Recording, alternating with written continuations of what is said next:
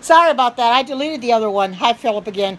My ex-husband just called and was telling me why he didn't talk to me this morning. So I deleted the other one, and I'm starting this one over. So you won't be able to watch the replays on that. Hi, Stacy. Happy Sabbath. So I thought I'd come back in here and start all over again. Just pretend like I didn't even do that one. Because, you know, we're getting a lot of scoffers in here already tonight, Stacy. It's pretty bad. Got a lot of scoffers, some pretty mean ones, too. But, you know, and I was telling them earlier about the one that you had this afternoon that you had to block, that said they didn't like looking at your disgusting face. Now, that's terrible. Oh, no. It wasn't. It was he, you know, it's happened to Forerunner, too. Yeah. Remember that guy that came in and said he didn't want to look at your disgusting face and you blocked him? Hi, happy Sabbath. No, they didn't cut me off. I got a phone call, and you know what happens to Forerunner when he gets a phone call, out he goes. So, but I saw it, and I thought, well, I'll just go ahead and delete it, and I'll start a new one. So, it's starting all over again. So, just to share with your followers, and I'm glad I'm back again. It's just, it was you know how phone calls can do. They cut you right off. Anyway, as I was getting back to it, yeah, I know they don't need to be mean, but people are. You know, they've come in and said mean things to me already, you know, and you have to just pray for them, you know. And I pray for people all the time because, and when I told my ex-husband that he knocked me off the Periscope, he says, "Oh no, I'm sorry." I was almost in tears. He says, "I didn't mean to do that." I said, "Well, he didn't know." So I says, I'll just start it over again. So, but you know, we got to pray for these scoffers in here. We've had some pretty mean ones in here tonight. We got to pray for them. Because they don't know. They're in the world. You know, we could be in the world, but not be, but shouldn't be part of it. You know, we should be totally separate from the world. Hi, good to see you. Happy Sabbath. And that's the problem. There's so many people that are not separate from this world. They live in the world and they do everything that the world does. And you know, that's a shame. We shouldn't be doing that. We should not be doing what the world does. We should be separate. And you know, and the Bible does talk about that God's people are a peculiar people. We are. That's because we're very, very different. You know, that's what sets us apart from everybody else. Because we keep the Sabbath. And the other churches don't. And that's why we're ridiculed so bad. I mean, I'm ridiculed so much because I talk about the gospel, or I go to church on Sabbath. But you know, I feel this way. I'm doing what God asked me to do. I'm doing what I need to do. You know, and the thing of it is, I'm not going to stop. You know, Satan can try as hard as he might to stop me from giving this message, but I am not going to stop because this message needs to go forth.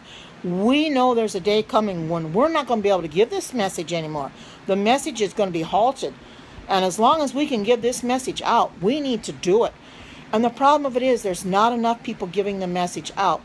And we need to get it out as much as we can. Whether like Stacy does with the health message, which we have a beautiful health message. I recommend anybody in here that's not following our plant-based bunch, she's in here right now, follow her because she has some very good periscopes and YouTube messages on health.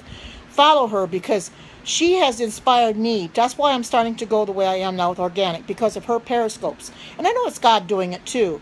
You know, because she has just impressed me so bad. You're so welcome, Stacy, because I've gone in there enough and I've realized that I've been doing the wrong thing and I need to start eating better. You know, I'm trying to become a vegan. I don't eat it. I've stopped eating meat altogether. I don't drink milk. You know what kind of milk I drink? Almond milk.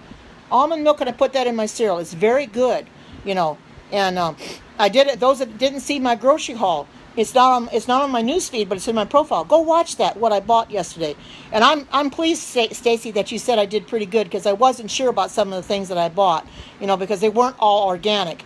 But good. Well, I had more groceries than I bought, but the rest of it I didn't want to show. I just showed the main things. But anyway, it's real easy to get caught up and eat like the world does and do what the world does, you know. And the thing of it is, we need to come out and be separate from the world. Yeah, they are. They're very informative, Philip. Exactly. They're so informative. I mean, she's got the laws of health and everything. Oh, you're new to my scope? Well, welcome. I hope you get I hope you get some enjoyment out of it. But I hope also that you hear the truth. That's what I hope on the most of all, that you hear the truth and that it pricks at your heart if you don't know the truth. Hi, Chicken. Happy Sabbath. Because People don't understand. Oh, you had asked me a question. I'm sorry, I probably didn't see your question because the comments go so fast up on the screen. So feel free to ask your question again, and I'll try to see it if I can. You know, I can't guarantee it. I'm not ignoring you on purpose. Shabbat shalom to you. Check it. Well, there were some that I didn't have enough room for all of them anyway, and the thing of it is, the main things I wanted to show is what that I showed, because there were a lot of the stuff I bought was not organic and stuff that, you know, because we got a fellowship meal tomorrow, and I didn't want to show the stuff I bought for the fellowship meal, because so that's I just showed the most important things. Hi, I'm doing great. Check it. Hope you're doing fine. So, but I didn't want. So I wanted to show the stuff that I want people to be inspired by. So, and I tend to buy them a lot more. This next week I'm going to get some more again.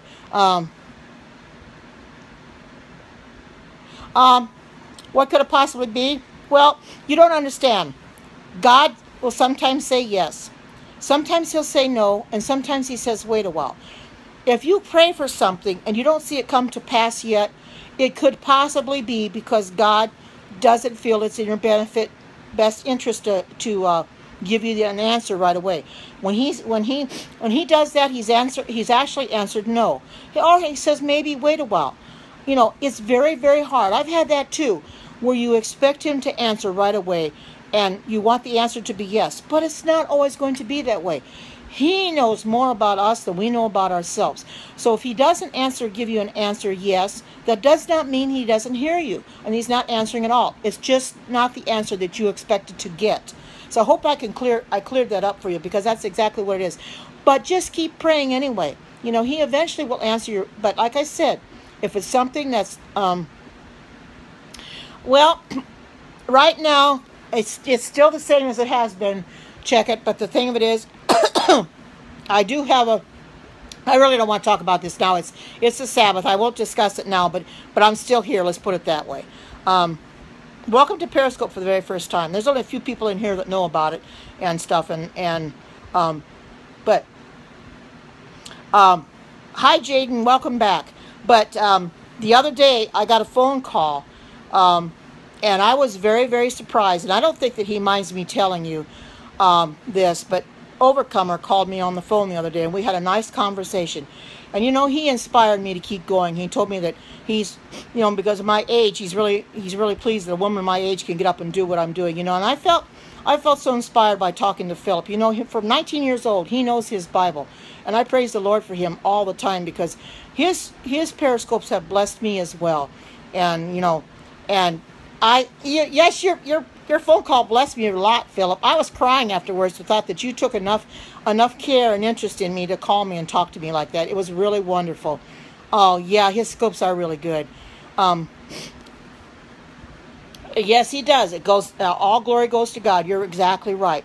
You know, and I don't take glory in any of these periscopes that I do, because all the periscopes that I do, and anybody that accepts anything that's been said, all glory goes to God. I'm just the instrument. I'm not the one doing it.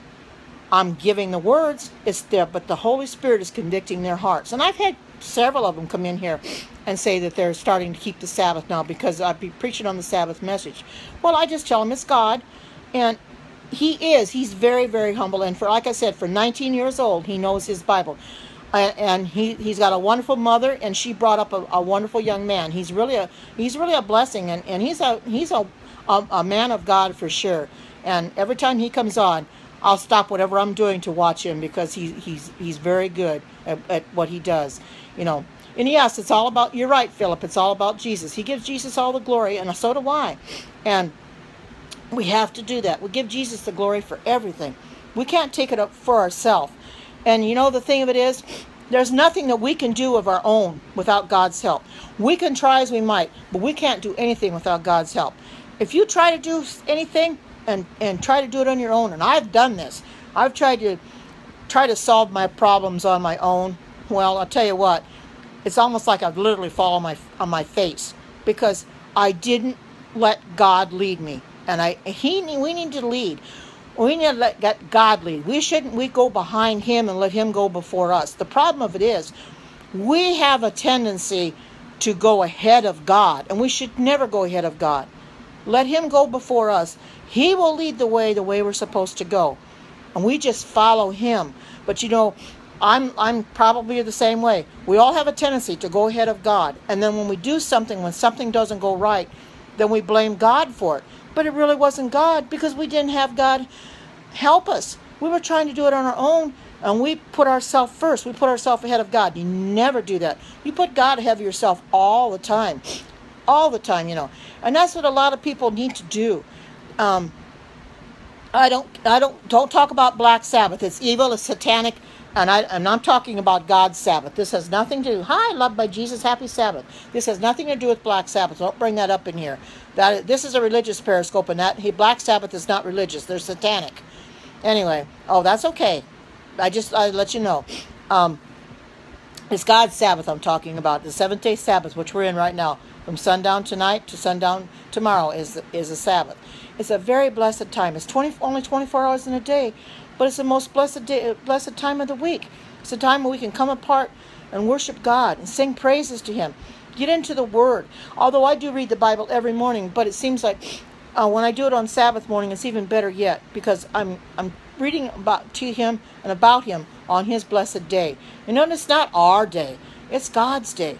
The commandments are his too. People have a tendency to say, well, Sunday's my day. And, well, basically it is your day, because it isn't God's day. Sunday, when they say that Sunday's their day to worship on, they're about right, because it's not God's day. Well, you can sing praises to him every day. You can sing praises to him every day. You just can't keep every day holy. That's the only thing. And I just want people to understand that. You cannot keep holy what God never made holy. He only made holy the seventh-day Sabbath. He didn't make holy any other day of the week. You may try to keep it holy, but you can't. And that's the thing. I read Mark 7:7-9, talked about vain worship. And I want people to understand that vain worship, Jesus does not have to accept it. It's not what you should be doing. When he says, in vain you do worship me, teaching for doctrines the commandments of men, and that's somewhere else in the Bible, I think in Corinthians. That's what he means. You're taking the Sunday's so-called, they call it Sabbath, which is not, Sunday, and putting it ahead of God, and putting it ahead of the 10 Commandments. We cannot do that, because the 10 Commandments were written by the finger of God, set on tables of stone, and they're with us to this day. We're going to be keeping the Sabbath in heaven. No, that's not a silly question. That's a good thing you asked that. No, you cannot do housework on the Sabbath, because that's doing your own pleasure. That's doing work. You may not be getting paid for it, but you're doing work. So you should not be doing anything like that. If you want to do your housework, do your housework Sunday through Friday. Do not do it on Sabbath. You do not touch any housework on Sabbath. And you're to give God all the glory on that day. Now, if you want to do your housework after the sun goes down, because we know the sun goes down in different areas, because we're all in different time zones. Why do a lot of people go to church on Sunday? Well, I'll tell you why they go to church on Sunday. Because they've been doing it their whole life, and they don't think anything's wrong with it. And basically it's because the Catholics changed the Sabbath. They changed it from Sabbath to Sunday, they said, by their authority. That's basically why everybody goes to church on Sunday. It's convenience, exactly what it is. But it's not right. Just because your parents, your mother, father, grandparents, or whatever, you're debating with it well, at least you asked the question, and I'm thankful that you did. That was a very legitimate, it was not a silly question at all. Not a silly question. Silly questions are those that you don't ask at all, or dumb questions are those, and I'm glad you asked it, because I could clarify it for you.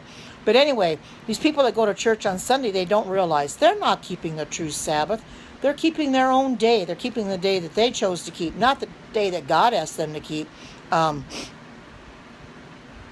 that's the thing, but the thing of it is, if you do it on, well, maybe not. I know housework isn't pleasurable. I understand that. But when you do anything on the Sabbath, outside of keeping the Sabbath, it's doing your own pleasure, like whether you watch TV, or you play video games or things like that. It's doing your own pleasure. Doing things that take your mind off of God. And that's exactly what it would be, because housework can be done any other day of the week. It does not have to be done on Sabbath. There are a lot of people that do it on Sabbath, and Adventists, I don't think, do, but there's other people that do. They'll do it on Sabbath to get their house ready for Sunday for whatever, But that's the thing. You should not be doing it on Sabbath. Don't come in here and say that you're gay, because I don't want to hear it. You're opening up for discussion. I'm telling you right now, it's an abomination to God. I'm not saying you can't make your bed, because that's common that you would make that. I don't even make my bed on Sabbath. I haven't been doing it for a long time. Yeah, I'm going to. I do a periscopes from church. My church services, I periscope those. So that's when I come on. And I don't know what time zone you're in, but it's 8:46 where I'm at right now, going on 9 o'clock at night. So I'm on the West Coast. So I'm 2 hours behind Stacy, and I'm 3 hours behind Philip, because he's in New York. Stacy's in Illinois. My daughter's on the same time as Stacy is. So, but I periscope between 11 and 11:30. When you hear that whistle and you get the notification that I'm on, then you just come in and watch it, because it's a church service that I try to come on Saturday nights. I don't always get on here. I wasn't going to come on tonight.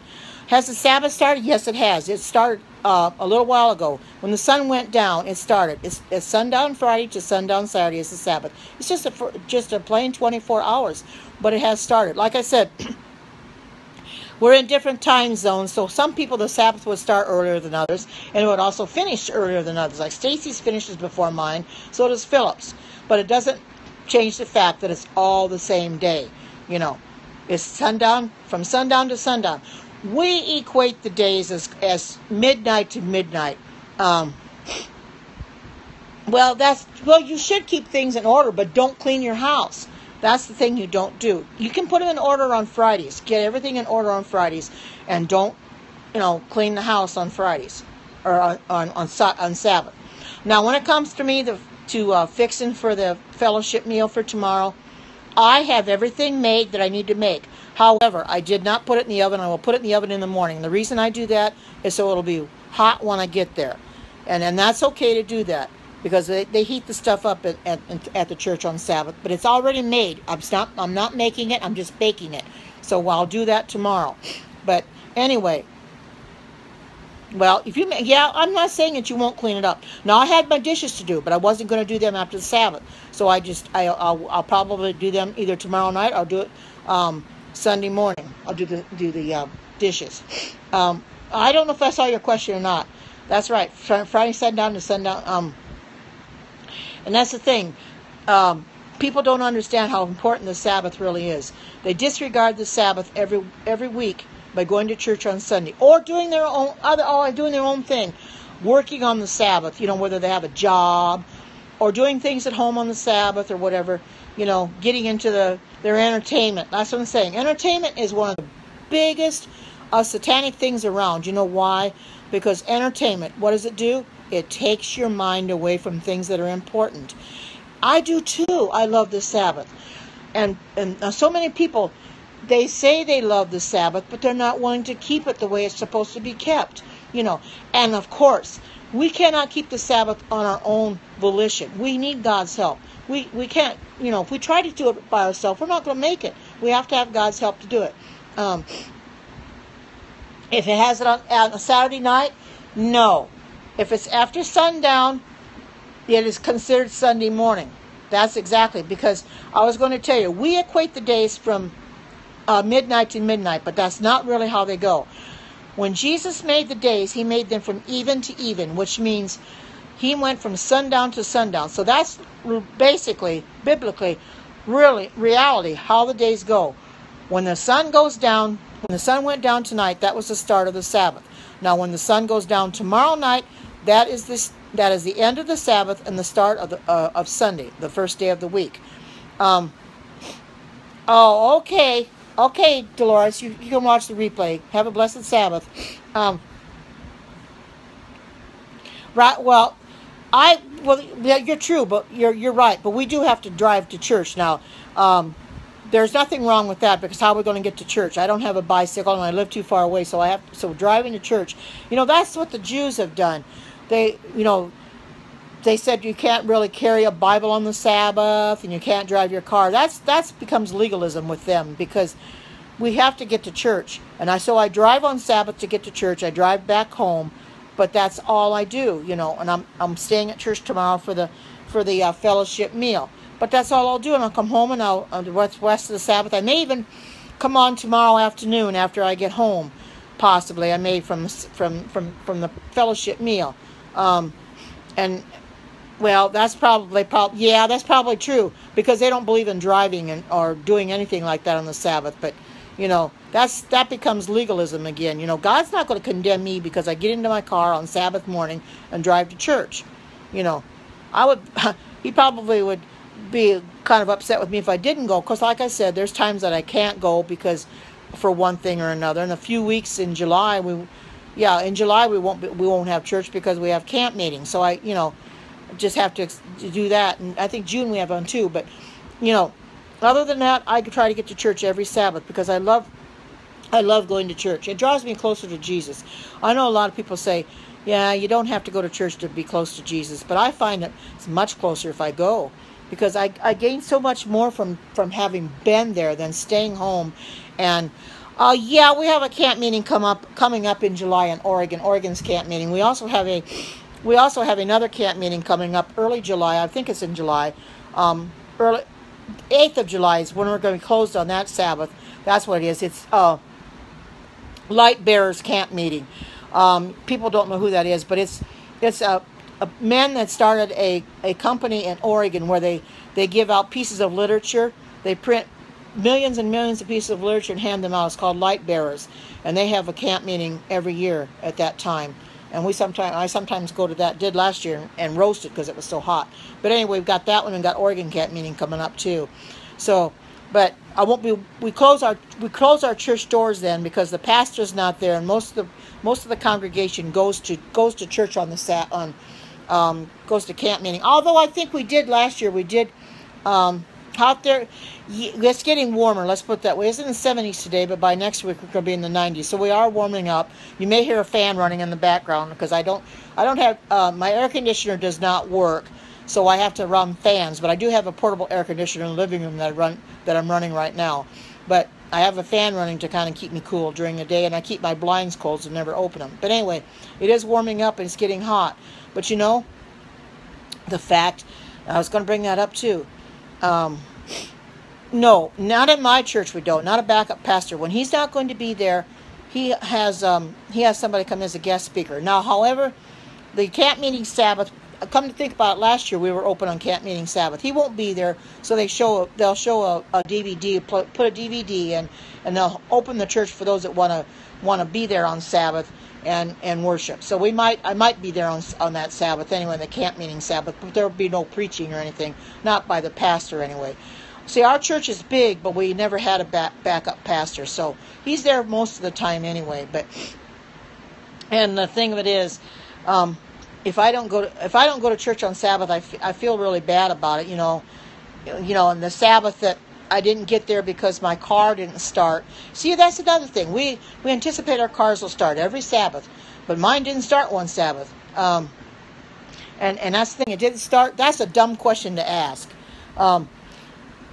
It didn't start because the battery had died. Well, I had to contact my son and let him know I wasn't going to be there that Sabbath because my car didn't start.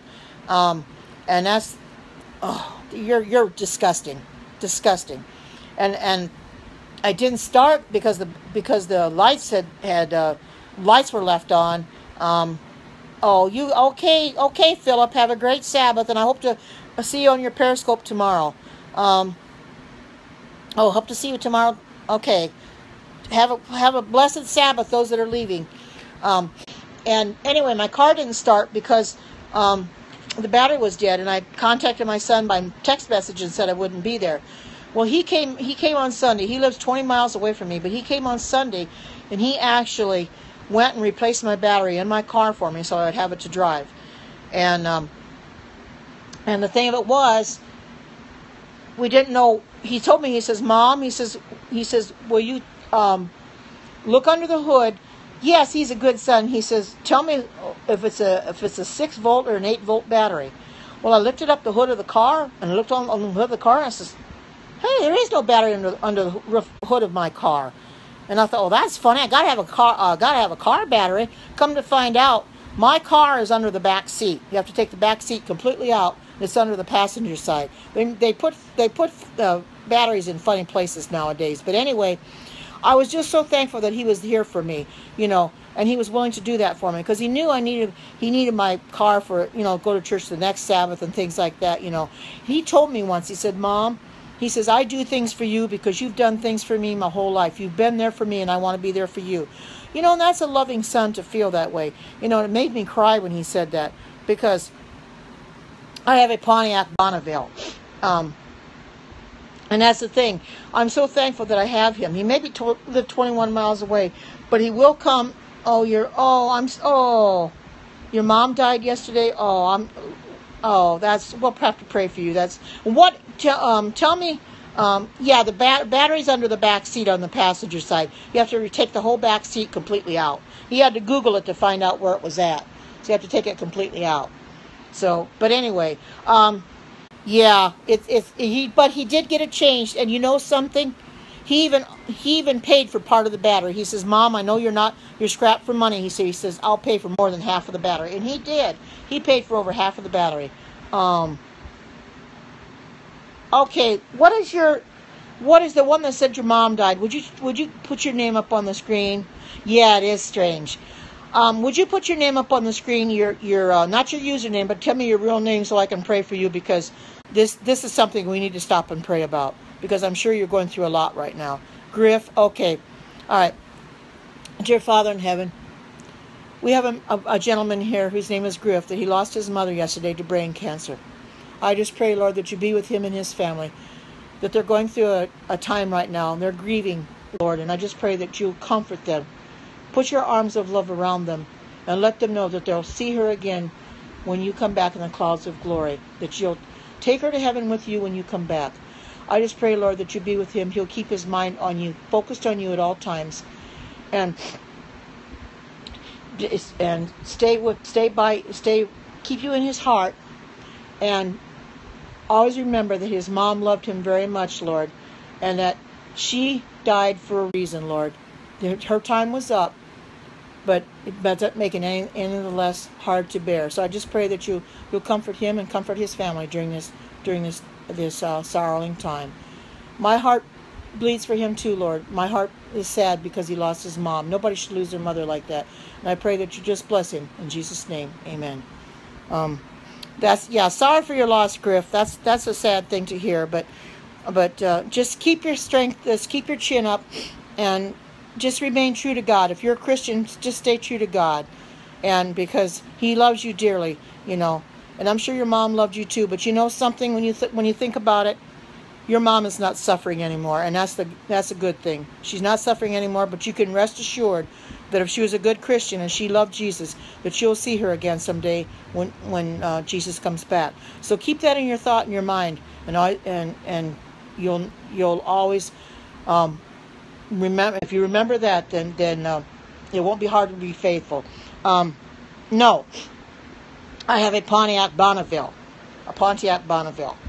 But anyway, I kind of got off of praying for that person. But it does us good to pray for people like that.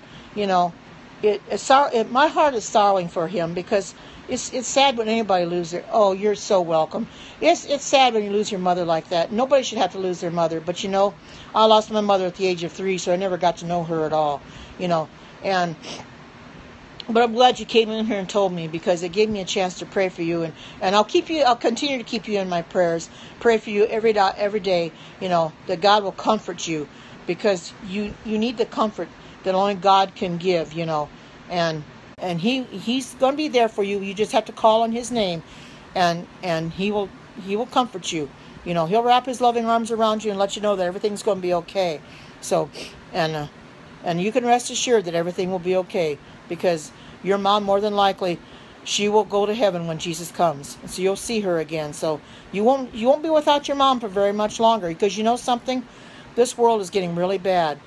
And it's getting to a point where Jesus Yes, he is. He is very, very good. You know something? Jesus' coming is very, very soon. And it won't be very long. Oh, thank you. It won't be very long that you're going to see your mom again. You won't have to wait that very long at all, you know. And but like I said, your mom isn't suffering, so you should think of it that way. Because I have my mother died of cancer, and my father died of leukemia. They were both suffered, and now they didn't have to suffer anymore, and that's a good thing. Not that it was a good thing that your mom died, however, because that's sad when that happens. But you can rest assured that if she loved Jesus and she's resting in Jesus, and she will see him again, and so you'll see her again too, as long as you believe in Jesus and you go to heaven, you'll get to see her and spend your eternity with her in heaven. And that's everybody who looks forward to that. I'm looking forward to spending eternity in heaven too, sitting down next to the feet of Jesus, talking to Jesus, and spending eternity with my family, and seeing my baby daughter that I never got to hold, that died from stillbirth. That's something I'm looking forward to too. And it's hard. It's hard to lose loved ones like that. Believe me, it was a hard thing when I lost my daughter, because I didn't anticipate you go through 9 months of pregnancy and then all of a sudden to lose her like that. I didn't expect that to happen, but things like that happen all the time, and we have to be prepared for it. It was something I wasn't prepared for, but and it was devastating to me when it happened. Oh, I'm sure you do. I'm sure you do. But just rest assured that you won't see your mom. It won't be very long and you'll see her again, because Jesus will be coming back again and you'll see her again. So you haven't got very long to wait, because this world can't go on much longer. It's getting worse and worse and worse. You know how things are getting. It's getting to the point where everything that you see happens. It's going to bring us that much closer to the second coming and to the National Sunday Law. I mean, every day things happen that point us to the second coming. Jesus is going to have to apologize for Sodom and Gomorrah pretty soon if he doesn't come back, because this world is getting just like Sodom and Gomorrah, just as evil as can be. People are only for their entertainment, for themselves. They're steeped in sin, and when it comes to Jesus and the Sabbath, they don't want anything to do with it, because they know if they accept Jesus and they accept the Sabbath, they're going to have to change their lifestyle, and they don't want to do that because it's going to be too hard. Change is hard. I will admit that, because when I was a Sunday keeper, changing to Sabbath was very, very difficult. It was not an easy thing for me to do, but I knew that I had heard the truth and I had to accept it. I couldn't turn my back on it anymore, and I'm glad I didn't. And I will never go to a Sunday keeping church. And that's the thing. I hope that people, when they come in here, that they understand that the Sabbath is very important. We're going to be keeping the Sabbath in heaven. That's how important the Sabbath is. And after all, Jesus said, remember the Sabbath day to keep it holy. He felt it very important. And that's why he's... oh, I'm sure. Yeah, you probably would be angry.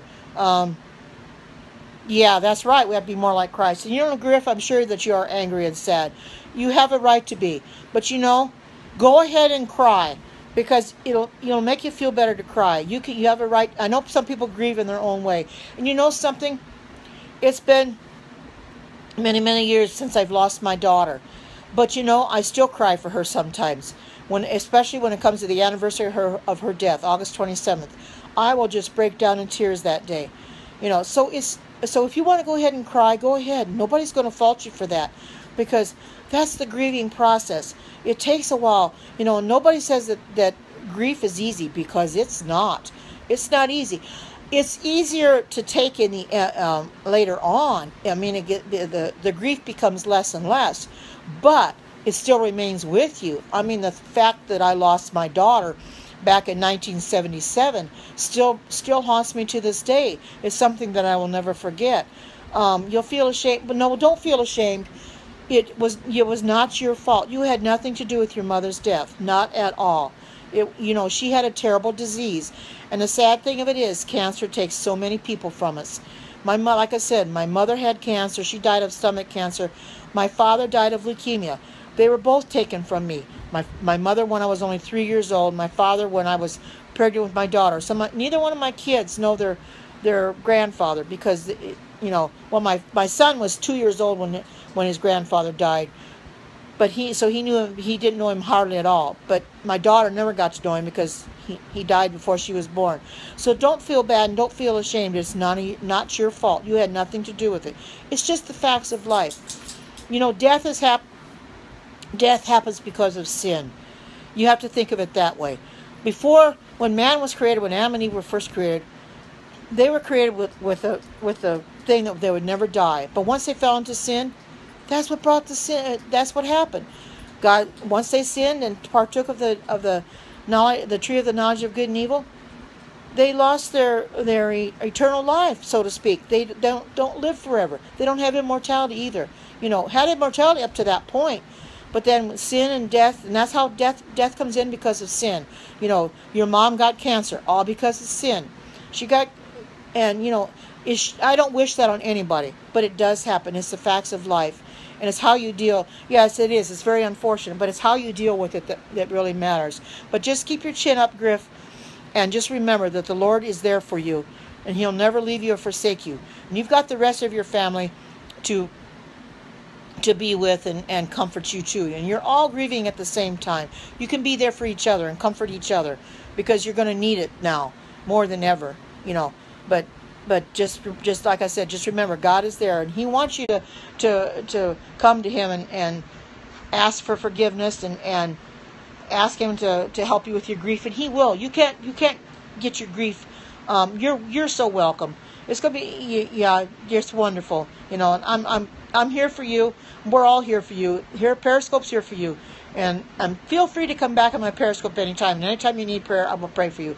I'm not the best prayer in the world, but you know it's from my heart. And God hears the faithful pray. You know, and it was well-meaning, and God knew I meant every word of it. You know, and we're all going to keep praying for you. I'll pray for you every day because I can see what you're going. That's right. Well, you say God hears no one. Oh, yes, He does. How dare you say God hears no one? He most certainly does.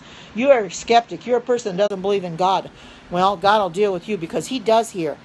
God hears and He answers prayer. That's right. You got to get closer to God. You don't depart from Him because you've lost your mom. Yes, you say He doesn't hear you. Maybe because there is something that you've asked for that's selfish.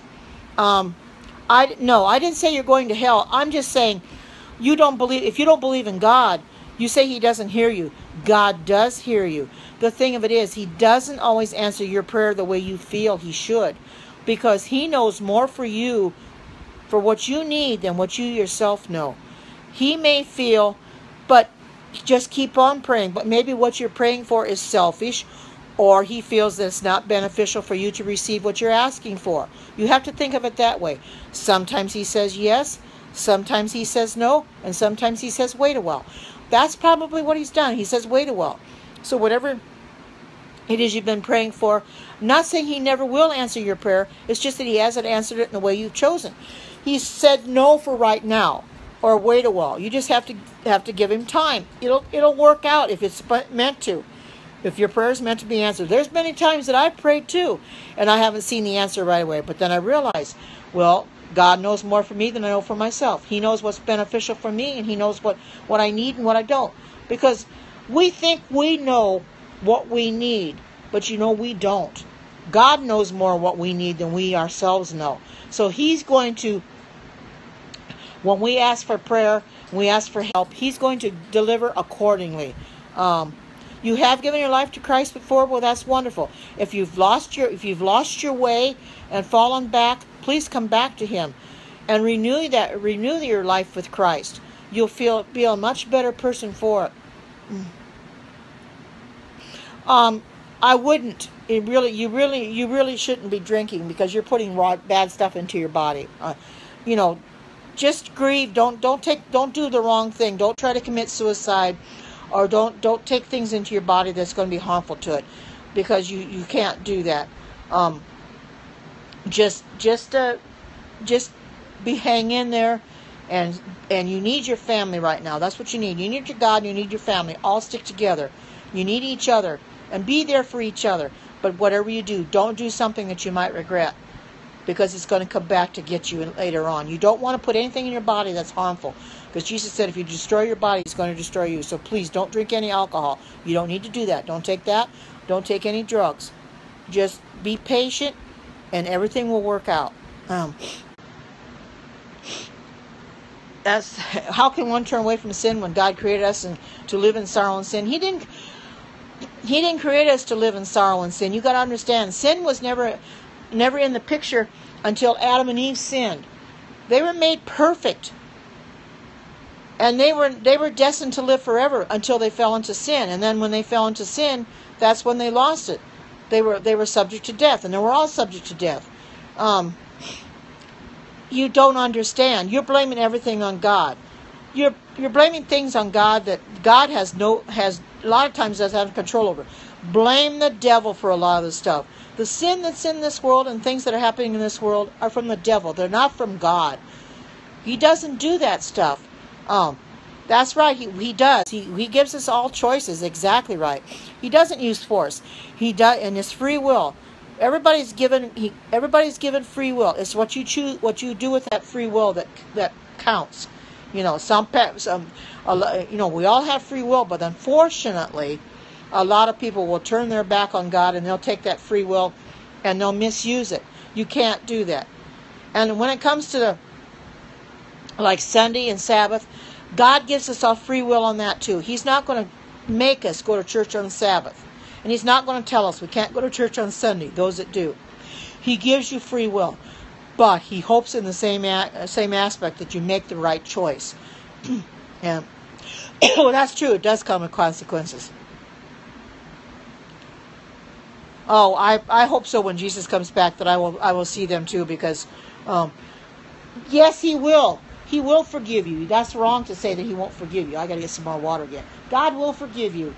You can't say that He won't.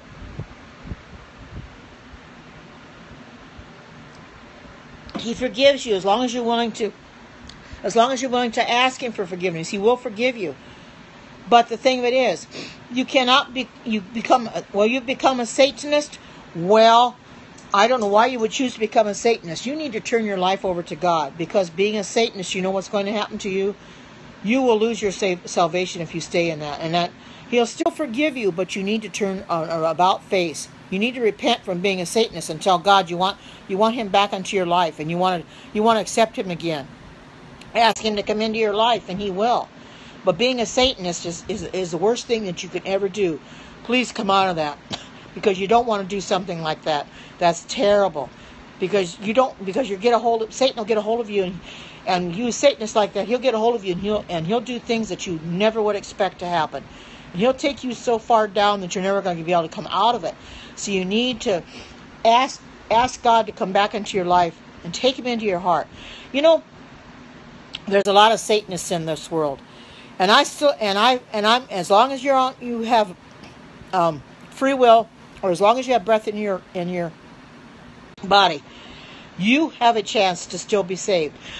But you have to want it. You have a chance to be saved, but you have to reach out and grab it. And you have to grab it.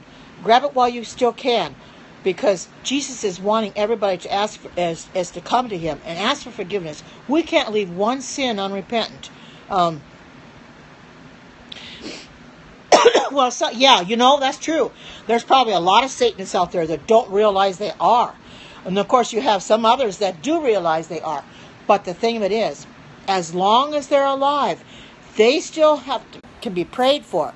And we can still ask the Lord to deliver them from the big Satanists. But the thing of it is, they have to want it too. And unfortunately, we know a lot of them are not going to want to be released from Satan, because that's what they've chosen over God, and they're going to die that way, unfortunately. Welcome to Periscope for the very first time. But we can still pray for them as long as they've got breath in their life, in their bodies, and they've got free will. I hope that they turn their life around, because it's very important. We don't want to go the wrong way. Hi, good to see you. I want oh, you're so welcome. And I hope that things get better for you too. Oh, and you just came in, but thank you for coming in and and joining my Periscope. You know, I try to do the best I can, try to get these messages out. No, Satan likes to take my voice and likes to make it real hoarse and doesn't want me to, oh, nice to meet you too. He doesn't want me to get this message out, but you know I'm going to do it anyway. I don't do that in here, so I suggest you leave this Periscope, because you're not going to get your perverse stuff that you want. So leave this Periscope in now. You know, another thing, the devil wants me to quit, but I'm not going to quit. As long as God gives me breath and I'm going to have a chance to do it, I'm going to do it. And I do these because I want people to be saved. That's right, in the name of Jesus. And you know something? When Philip was talking to me on the phone the other day, he says, yeah, well, the devil is a liar. He's a liar, and he's the father of lies. But you know, when Philip was talking to me on the phone the other day, he told me that Forerunner had watched my replay, one of my replays I had the other day. He's watched one of the other ones before, and you know, I get real when I realize that he's watched my replays. It makes me wonder, what does he think? You know, so I try to do the best I can at these, you know, so that he that, because you know, he's an evangelist and he knows the Word of God, you know. But I think he comes in my replays to see if I'm telling the truth or not, you know. But I have no reason to lie to anybody, you know. And I get into the Word of God and tell you exactly what the Word of God says, because we know there's a day coming when our faith is going to be tested severely, and if we don't have the seal of God, we'll end up taking the mark of the beast, because there's no middle ground. Oh, you're going to keep. Oh, thank you. And that's the thing. People like to say, well, I don't believe in Jesus and I don't believe in Satan. But the thing of it is, if you don't believe in Jesus, you believe in Satan. Because there is no middle ground. There's no sitting on the fence. You know, you got to believe in something. The atheist says, well, I don't believe in anything. Well, if they don't believe in God, they certainly believe in the devil. And we got to keep praying for my grandson. You know, he's talking to me now, but we got to keep praying for him that he'll come out of being atheist. And when I talk to him on the phone, I want to say something to him so bad, but I don't, because, you know, he's got to make that choice himself. I can't force him to come out of being an atheist. He knows what's right and wrong. I just have to pray for him that he'll choose the right way before it's too late, because there's not going to be much time left that anybody can choose to accept Jesus, you know.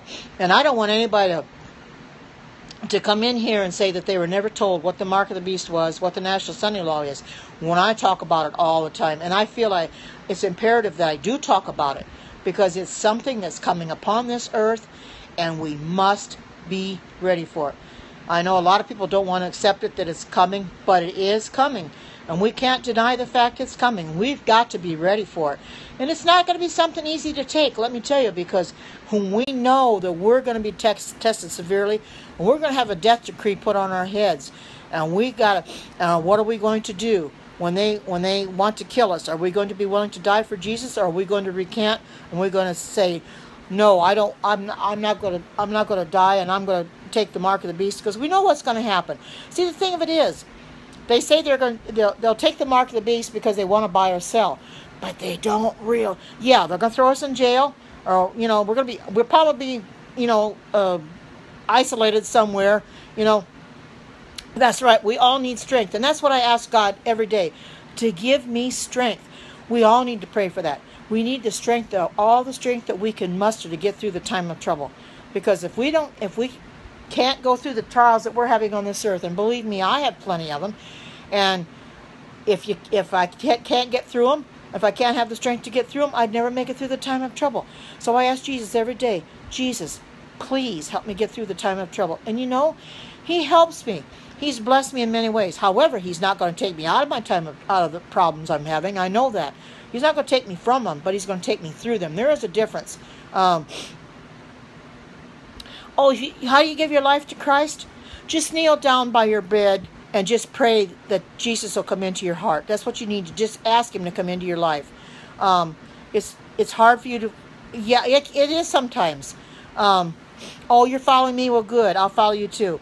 You know, it is hard. It is hard to give this message out for the simple fact, I know I'm going to have a lot of people come in here and ridicule me for hi, Lance, happy Sabbath, for preaching on this message. A lot of people ridicule me because of my age, because they don't feel that a woman my age should be doing this. But you know, I feel impressed by God to do it, because I feel that if I don't do it, who's going to do it? You know, and Philip told me he was impressed by me too, because as far as I know, from all the people that I've seen on Periscope, and I've seen a lot, but I haven't seen everybody, of course, that I'm the oldest one that ever does Periscope. There might be older ones out there, but the thing of it is, I'm the oldest one that he knows of that's doing Periscope.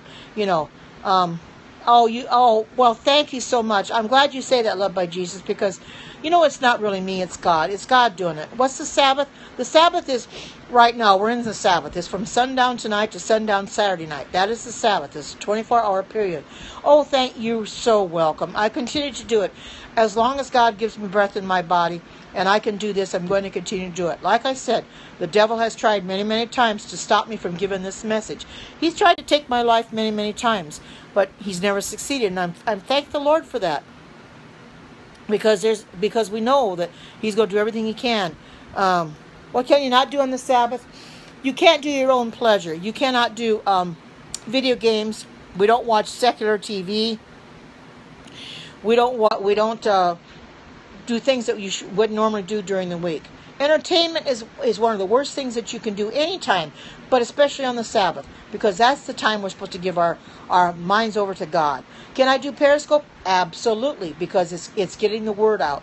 It is preaching the word of God, and it's what I'm doing right now. This is the Sabbath, and I'm preaching the word of God, and I can absolutely do it because there's some that do come in on Sabbath. We have a fellowship meal at our church tomorrow. We have them every Sabbath except the first Sabbath of the month.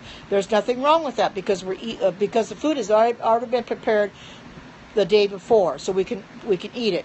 Yes, entertainment is the one thing that'll take your mind away from God, because people get involved with their video games and things like that, or watching DVDs or videos or something like that, and they haven't got their mind on Jesus, because that's what the devil wants. If he can take your mind off of Jesus with this entertainment, he's going to do it. He's going to do it. Everything he can to keep your mind. Hi, Justin. Happy Sabbath. Good to see you. He's going to do everything he can to get your mind off of Jesus, and that's why entertainment is out there so much. And well, you don't know the Periscope. Only thing that I do on Periscope is do religious things. Now, I have done grocery hauls, which turn out to end up being religious anyway, because I brought the health message into it. Now, I have done a Periscope or two about helping the homeless, doing scarves, hats and scarves for the homeless. But basically, my Periscopes are on religion. There's a lot of Periscopes in here. Besides mine, they're religious Periscopes. And, oh man, look at these people. Hi, Tasha, good to see you. Happy Sabbath. But you don't know video games Periscope is okay to be on Sabbath. How long have I been religious? Well, let's put it this way. I used to be a Lutheran up until I became a Seventh-day Adventist over 40 years ago. So I've actually been a Christian for many, many years. And I've been a Seventh-day Adventist, and I have never turned my back on the truth. It is still held on Saturday. It's still held on Saturday. This is the Sabbath right now. This is considered Saturday. We're on the seventh-day Sabbath right now. From sundown tonight to sundown tomorrow is the seventh-day Sabbath. See, we equate the days being from midnight to midnight, but that's not actually how God made the days. He made them from even to even. So it's from sundown to sundown. Yes, it is. It's still on Saturday, and we're in the Sabbath right now. No, we don't. We don't celebrate because they're pagan. What's the difference between Lutheran and... Well, I'll tell you what the difference is. I was a Lutheran. A big difference. The difference between the two is because the Lutherans go to church on Sunday, but they also accept a lot of the false doctrines of the Catholic Church. Well, we as Seventh-day Adventists, we do not. We're completely separate from the world, because we are total Protestants, because we do not accept the Sundays keeping. We do not follow the Catholic Church in which way, shape, or form, nor do we accept the false doctrines of the Catholic Church. That's the exact... Oh, you want to know about some of the doctrines? I'll go over some of them. It's the doctrines of heaven or hell when you die, the doctrine of the rapture of the church, which a lot of people, which is amazing to me. Some have never heard of the rapture, but that's a false doctrine. And also that your soul burns to heaven and hell forever. Those are actually the three that I know that... Well, that's probably true. They probably would. But the thing of it is, can't say, the Lutherans cannot say they're true Protestants, because they're not. Because they might as well call themselves Catholic, because they're following the Sunday keeping. They're following the Catholics on Sunday. They've got the false doctrines that the Catholics have. They've got the false doctrine of heaven or hell when you die. How that came about was in the Garden of Eden, when Satan was tempted Adam and Eve into sin. He told them that they'd be like gods and live forever. That's how the heaven or hell came into being. Because when you start preaching people into heaven or hell, you're giving them immortality. And the only one that has immortality is God. We will not have immortality until Jesus comes back and our bodies are changed. We'll have perfect bodies then. That's the only time that we're going to have immortality. We do not have the immortality now. So to preach people into heaven or hell, which the ministers do at the funerals, because I've been to many of them for my family members when I was in the Lutheran church, and I believed everything they said, because I didn't know any better. I was a Lutheran at the time, and I didn't know that they didn't go to heaven or hell when they died. You know, I believed everything they said. But now that I know that, because my mom passed away when I was 3 years old, and my dad told me and my family told me that she was up in heaven looking down on me. Well, being a 3-year-old girl, I was afraid to do anything wrong, afraid that she'd be disappointed in me, you know. But now that I realize that she's in her grave awaiting one of the 2 resurrections, it's comforting to me to know that she's not up in heaven. She never was. And that's the thing. There are people up in heaven, but those are the ones that were resurrected when Jesus died on the cross. There was a great earthquake, and Elijah, Enoch, and Moses are up there. But that's it. And that's the thing. Yeah, it's true. It's sad that they taught me that, and I know good and well that they're lying to me now. They were lying to me. They told me what they believed to be the truth. That's what they were taught, and they didn't know anything different. So they wanted me to believe the same thing. Well, I did for many, many years. And now that I'm a Seventh-day Adventist, I know it's not biblical. And that's the thing. When stuff's not biblical, I got to talk about it. Yeah, they did. They thought they were right. Exactly. And that's the thing. They thought they were right. Yes, absolutely we believe in heaven. We most certainly do. We certainly do. And that's the thing. People think we don't. Jesus is up in heaven right now, pleading our case before the Father, because he's going over the book of life, of the names that are in there, to see who's fit for heaven and who isn't. That's why we're having the investigative judgment now. If there was no investigative judgment going on, how would Jesus know who to take to heaven? You have to have a judgment beforehand to know who's fit for heaven and who isn't. You don't want to take somebody and burn them in hellfire that should have gone to heaven, nor would you want to put somebody in heaven that should have gone in hellfire. But that's the thing. But for the Catholics to bring that heaven or hell thing in there, they've got people snowed thinking, well, there is no such thing. Well, let's put it this way. When Jesus comes back, he's going to take the righteous to heaven with him. Now, the ones that are in their grave, the righteous dead, are going to be raised before we are. All he has to do is speak the word, and they're going to come forth out of their graves. And they're going to be raised to everlasting life. And the wicked are going to be slain by the brightness of his coming, and they're going to suffer eternal death. They're going to die the first time from being slain by his brightness. Then he's going to be resurrected. He's going to resurrect them again, only to take over the holy city and be destroyed in hellfire. So they're going to die two times. No, the wicked are not going to heaven. No, the righteous go to heaven. When Jesus comes back again, I'll read it to you in 2 Thessalonians. 1 Thessalonians 4. I'll read that, 4:14 to 17. I was just getting ready to go to that, because that talks about what happens when Jesus comes back. Because I know a lot of people don't understand. See, the only ones that are going to heaven are the righteous. The wicked are not going to heaven, because they were slain by the brightness of Jesus coming. When he comes back again, they'll be slain by his brightness. They will be laying on the ground. The birds will eat their carcasses. The only one that will be alive on this earth during that time will be the devil. But when the Bible talks about him being in a bottomless pit being bound by a chain, that is only symbolic. What that means is he's going to be bound on this earth. It's going to be total darkness. When he's on this earth during that 1,000 years, it's total darkness, and he's going to be bound by a chain of circumstances. He's not going to have anybody to tempt, because the wicked are on the dead ground, dead, slain by the brightness of Jesus coming, and the righteous are in heaven with Jesus. That's why he's going to be miserable during that time. Yes, he will. He's not. His feet are not going to touch this earth either. His feet are going to touch the Mount of Olives. We're going to go to meeting him in the air, and I'll read that 1 Thessalonians to you. Start 1 Thessalonians chapter 4, verse 13 to 17. But I would not have you to be ignorant, brethren, concerning them which are asleep, that ye sorrow not, even as though others which have no hope. For if we believe that Jesus died and rose again, even so, them also which sleep in Jesus will God bring with him.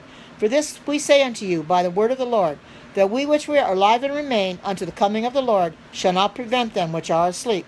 For the Lord himself shall descend from heaven with a shout, with the voice of the archangel, and with the trump of God, and the dead in Christ shall rise first. Then we which are alive and remain shall be caught up together with them in the clouds to meet the Lord in the air, and so shall we ever be with the Lord. Wherefore comfort one another with those words. Those are beautiful words in 1 Thessalonians 4, 13 to 18. You know, it exactly tells you right there how Jesus is going to come. He's going to come visibly, audibly, and literally. And there is no such thing as a secret rapture. The Catholics have brought on this false doctrine of the secret rapture because a lot of people believe that Jesus is coming back secretly. There's going to be 7 years of tribulation, and then Jesus is coming back for who's ever left. None of that is biblical, because he's not coming secretly, because Revelation 1:7 says, every eye shall see him, even those that pierced him. And besides that, there is no such thing as 7 years of tribulation either. Our time is that tribulation is going to be cut very, very short. We're not going to be able to take it if it goes on forever, for 7 years. Exodus 23, 20 to 27, okay. Because it's going to be cut short and in righteousness. So we know that, it does sound, but they use that word 7 because it is completeness. It is the sign of completeness, but it's only going to be 3.5 years. And we know the Bible, the day for a year in the Bible, so 1,000 years is like a day in the Bible, and a year is like a day in the Bible. And okay, you want a 23 to 20, 27, but and that 1 Thessalonians 4, 13 to 18 is a very good passage on Jesus' second coming. But so many people don't know how he's coming back. Yeah, 3.5 days. We know it's not going to be very long, because even the wicked people are not going to be able to stand it. We know as Seventh-day Adventists, we're not going to be kept from the time of trouble. We're going to have to go through it. But the plagues are not going to fall on us. It's only going to fall on the wicked people. They're not going to fall on us. If you remember at the time of back in Egypt, when the Israelites were in Egypt, they were not taken out of the time of the plagues there. They had to go through them, but they didn't affect them because they put the blood of the lamb on their doorposts. But God didn't take them out of Egypt during that time. He had to have that. They had to go through it. But like I said, it didn't affect them. The same thing with us. The plagues will not affect us, but we will not be taken out of it either. We will have to see what's going on. So, somebody want me to read Exodus 23, 20 to 27. Okay. All right. Behold, I send an angel before thee to keep thee in the way, and to bring thee unto the place which I have prepared. Beware of him, and obey his voice. Provoke him not, for he will not pardon your transgressions, for my name is in him. But if thou shalt indeed obey his voice, and do all that I speak, then I will be an enemy unto thine enemies, and an adversary unto thine adversaries. For mine angel shall go before thee, and bring thee in unto the Amorites, and the Hittites, and the Perizzites, and I don't know who wanted me to read this, and the Canaanites, and the Hivites, and the Jebusites, and I will cut them off. I don't think I'm going to read any more of this, because I think it's some non-Adventist, I think, one does. But anyway, and that's the thing. You don't deny the love of Jesus. You don't deny the Sabbath. Don't keep your own day. Oh, welcome. I used to live in Indiana. I used to live in LaPorte, Indiana. So welcome. and come back into this Periscope. Follow me, because I do Periscopes periodically. Not every night, but I do them most nights. And these are about the only thing I do is religious scope. So if you're into religion, you're into prophecy, come into my Periscope and you're going to get it. But anyway, we can't deny the Sabbath. The Bible talks about it being this. I will read Exodus 20 verses 8 to 11 because there's so many people in. Oh, so sorry, Brad. I hope you get to feeling better. But I'm glad you're here just for a little bit, you know. And that's the thing. Exodus 20 verses 8 to 11 is the fourth commandment. And this is the one that everybody denies.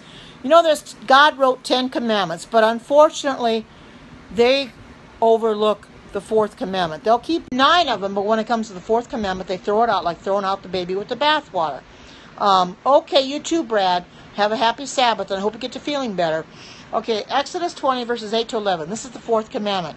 Well, most people do. They deny the 10 commandments. People will come in here and say that it doesn't matter what day we go to church on. But according to the Exodus 20, verses 8 to 11, it does matter. Because that's the Sabbath. Because he said that the Sabbath is the day to honor him. He sanctified that and set it apart. But people go to church on Sunday because that's the only thing they know. But when they come in here and hear about the Sabbath, some of them don't want to accept it. They want to turn their back on it. And you know, that's being very dangerous, because when you hear the truth and you don't accept it, then it's very sad. Because the Bible says if you receive the knowledge of the truth, if after you receive the knowledge of the truth, there remaineth no more sacrifice for sins. If you don't accept it after receiving it, there remaineth no more sacrifice for sins. So they don't understand. It's very, very, very dangerous. Thank you. That they have to accept what they hear. You know, God gives us free will. He's not going to twist their arm, however, to accept it. But we have to pray for them that they will accept it. I give the word. I just pray that the Holy Spirit will convict their heart. And there have been some that have come in here and told me that they're starting to keep the Sabbath now. No, he's not going to send you away. Basically what it amounts to is there is a National Sunday Law coming where that's enforced Sunday worship. What he's going to do is that is going to be the testing time. Either you have the seal of God, which is the Sabbath, or you take the mark of the beast. There's no middle ground. And the reason I say that is because that is what the National Sunday Law is about, is enforced Sunday worship. And it's not a chip, it's a symbolic.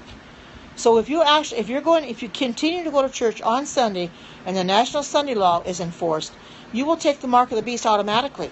And then there's no turning back.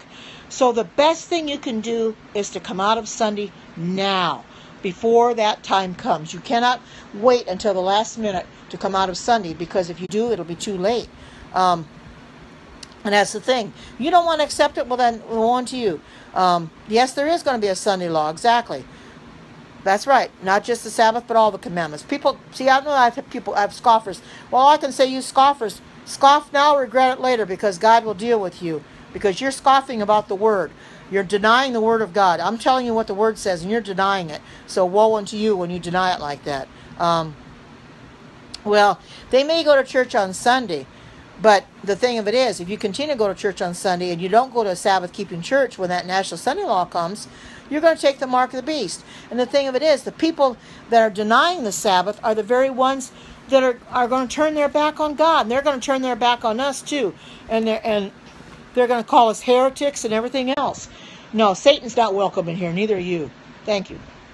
And they're going to turn their back on us. And that's the thing, you know.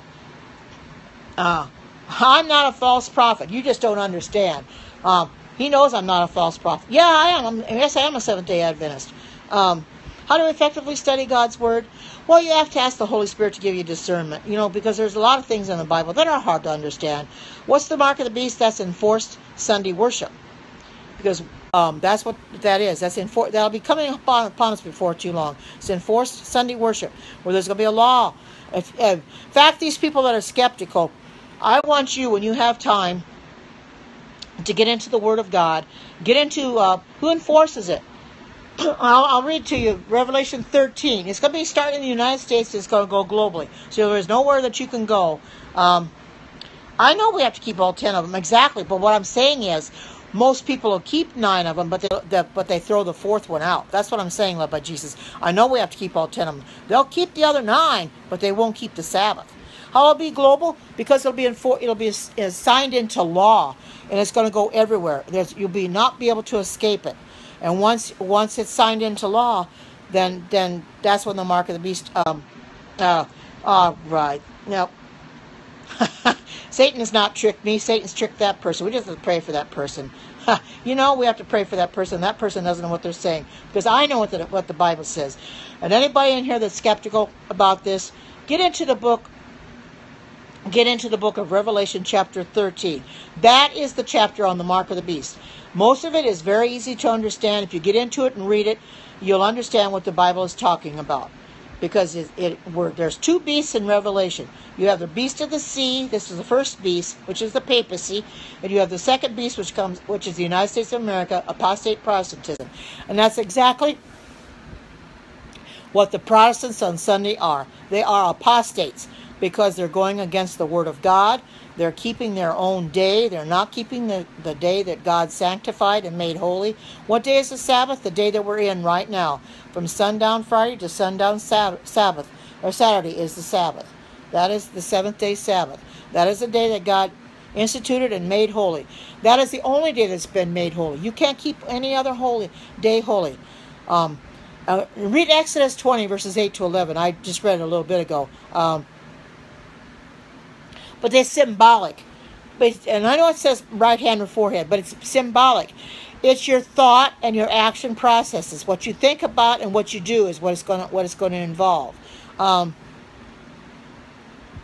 that's true. Jesus is the Sabbath. It is. Mark 2:27 says the Sabbath was made for man, not man for the Sabbath.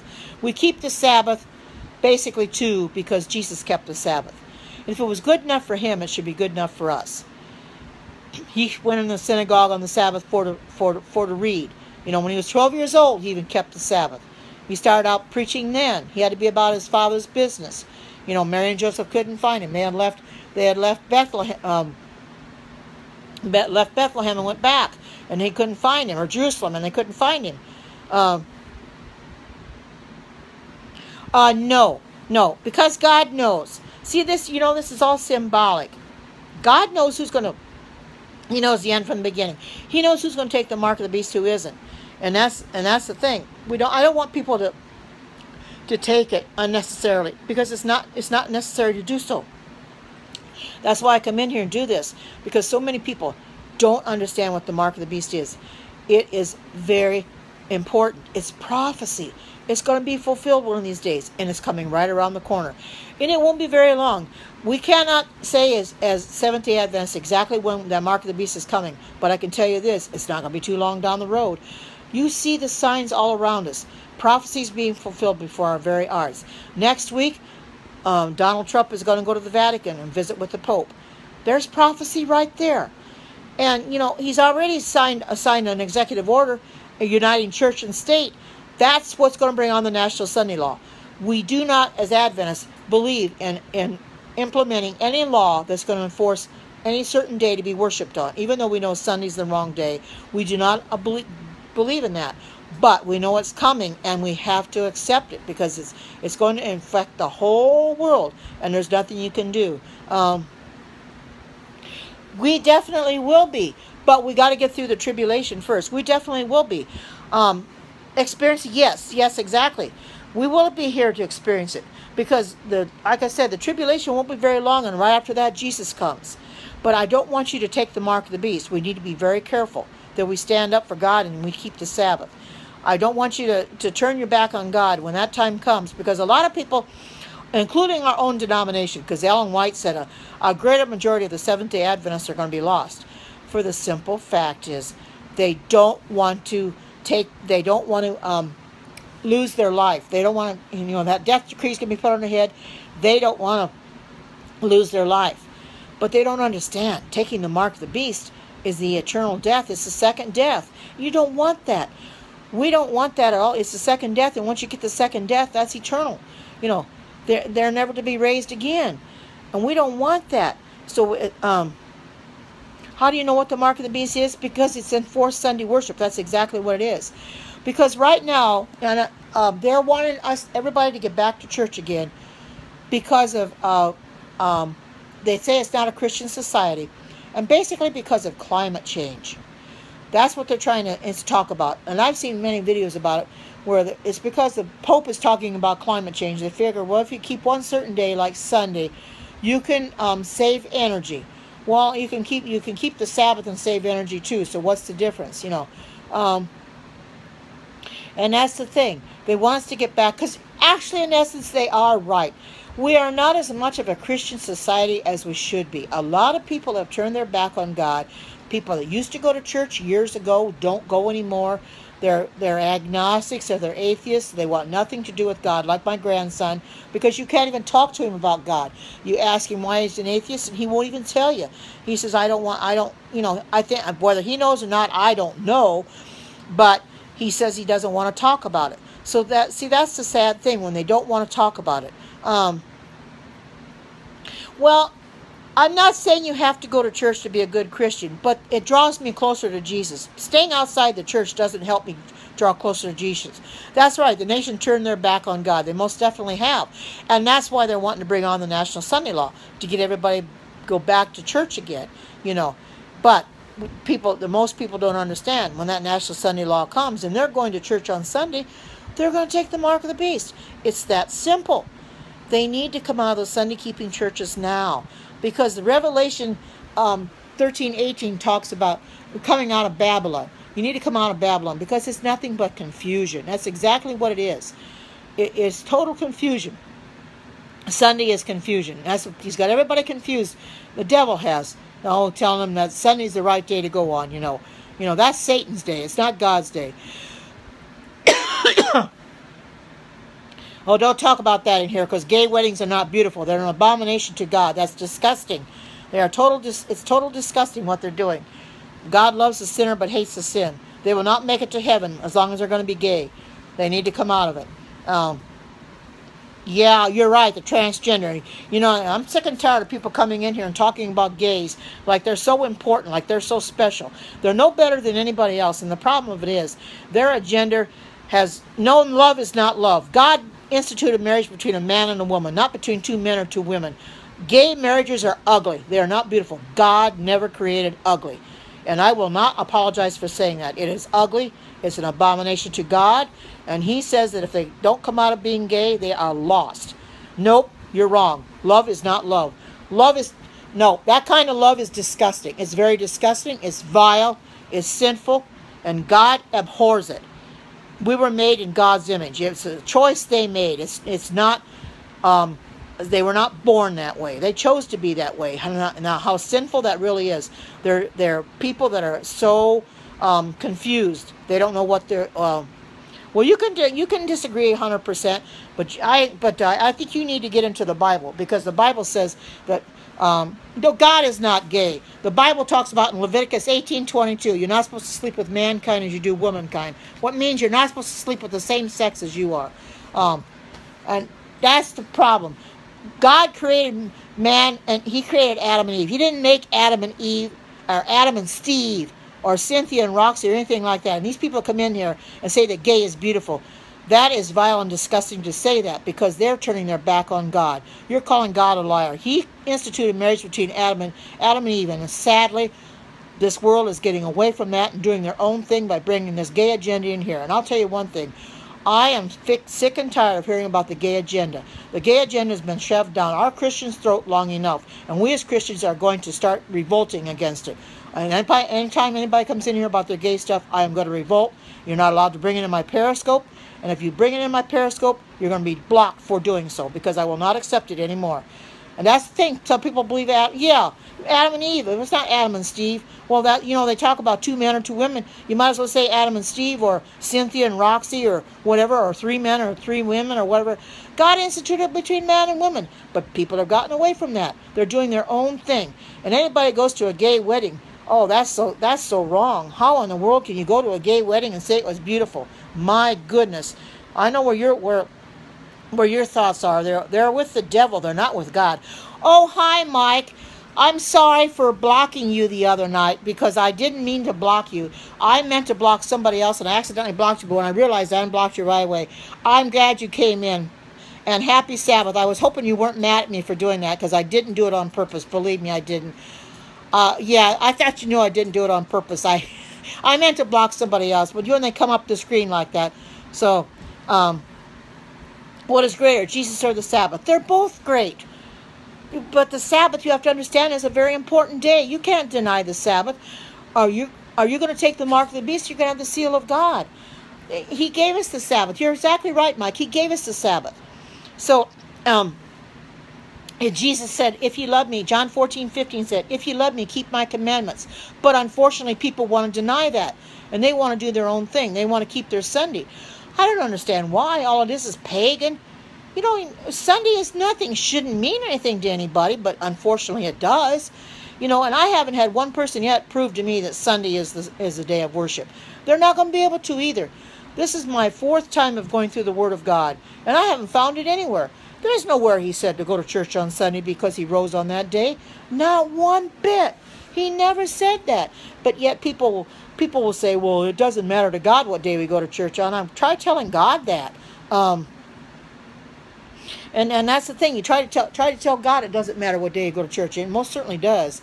Yeah, that's true, Mike. They do. They follow tradition. That's right, the seal of the Holy Spirit. But the thing of it is, you need to understand, the seal of God is the Sabbath. The mark of the beast is the seal of Satan. It's man-made. He speaks to me through his word. That's how he speaks to me. And he gives me the words to say to you. I wouldn't be able to say what I'm saying if I didn't know the word of God, and if I didn't have God in my heart, I wouldn't be able to tell you. But you know something? If it keeps you on edge for talking about the truth and you haven't accepted the truth, I don't apologize for that, because you need to be kept on edge. You need to understand that the truth is the truth, and that I have to give the truth out. Because if we don't, our salvation is important too. Yes, I love gay people. I love all people. But you don't understand. Jesus loves the sinner, but he hates the sin. I'm like Jesus. He hates the sin. I hate the sin too. You don't understand. The gay people might be nice people, but what they're doing is so sinful, vile, and disgusting that God abhors it. And the thing of it is, he is not going to take them to heaven as long as they continue in it. If they want to stay in their gay lifestyle, let them do it. They've got free will. They can continue to do it, but they are going to pay the price, and they will not make it to heaven. We're not going to be happy to have them there anyway. You know, they're not going to be happy there, and we're not going to be happy having them there, because they're not going to be happy there because they can't do that stuff in heaven. The things you do here on this earth, you cannot do in heaven. We're not going to be doing stuff. We're not going to have cell phones, computers, anything like that in heaven. We're going to heaven to spend our eternity with Jesus. He does care. He most certainly does care. You're calling God a liar. He instituted marriage between a man and a woman, and you're downgrading him by thinking it doesn't matter. If a gay person loves God, will he go to heaven? Well, he has to repent. God will not take him in his gay state. He will not, because he said that gays are not going to the kingdom of heaven. I was going to read a verse to you in the Bible where it talks about no, there'll be no sex in heaven. We're not going to have that in heaven. What makes you think we're going to have that in heaven? That's worldly stuff. There's not going to be any worldly thing up there. That's all worldly. You're not going to be doing anything like that in heaven. The things you do on this earth, you're not going to do in heaven. He does love everyone. He loves the sinner, but he hates the sin. He loves them, but he doesn't love what they do. You have to understand that. He does not love what the gay people do. No, he did not make them gay. That's a choice they made. He does not. We were made in God's image. Male and female created he them. They were not made gay. That's a choice they made. That he did not make them gay. You continue to say it. You are going to be gone, and you'll never be back in my periscope again. Well, you're gone. Yes, you do. You most certainly do have a choice, and I'm not going to argue with ignorance. That you're ignorant, and I'm not going to argue with ignorance. That's all you are, is ignorant. You're accepting the gay lifestyle over God. How dare you? How shameful! How shameful that is. And that's the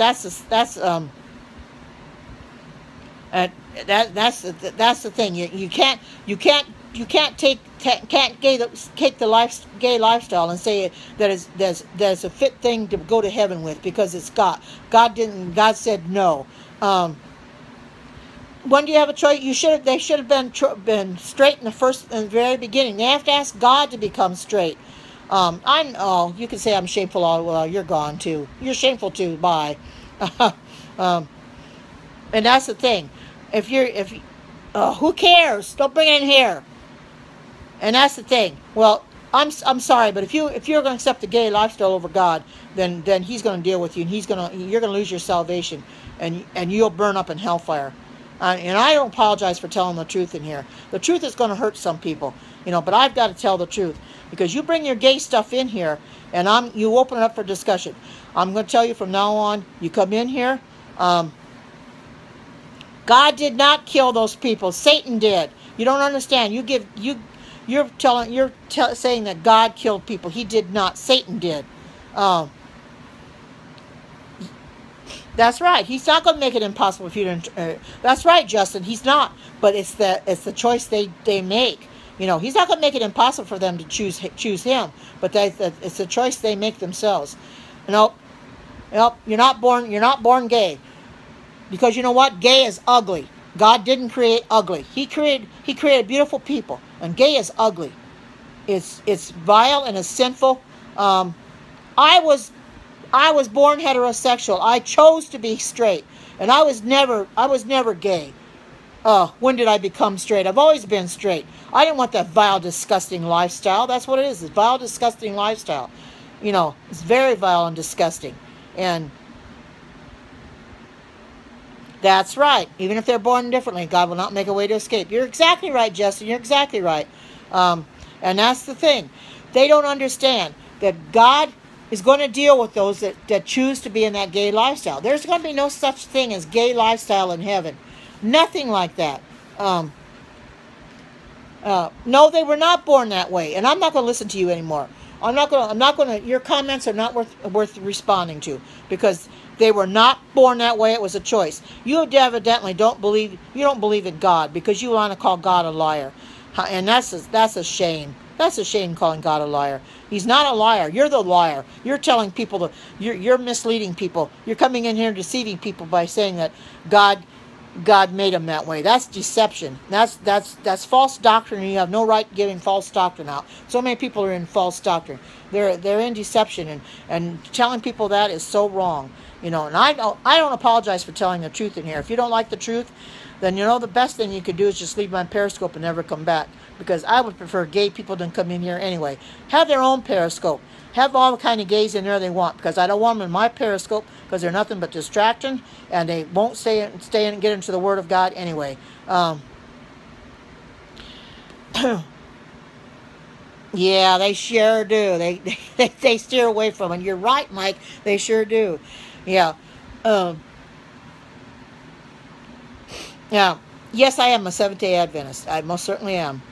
And I'm just going to ignore this this person that's talking about gays. I'll block him when I do my replay. I'm just going to ignore him for now. But I'm going to say that people need to come back to the Sabbath. There's no sense in not keeping the Sabbath, because they're denying the Word of God. They're denying the Ten Commandments. They're doing their own thing, and that's the thing. Yeah, he does. He loves the gay people, but he doesn't love what they do. And that's the thing. I'm going to continue to talk about the Sabbath. I'm not talking about the gays. Don't ask any more questions about the gays, because that's not part of my Periscope. I do not want to talk about the gays anymore. I've had enough of them. They've pushed their lifestyle on me too long. Nope. You're gone. You're wrong. You're gone. So, yeah, secretly gay. You're full of it too. You're a vile and disgusting person, Lily. Vile and disgusting. Vile and disgusting. You just got to tell them. So, God only pleads with people so long. And they don't understand. There's going to be many wicked people that are lost. Don't they understand? This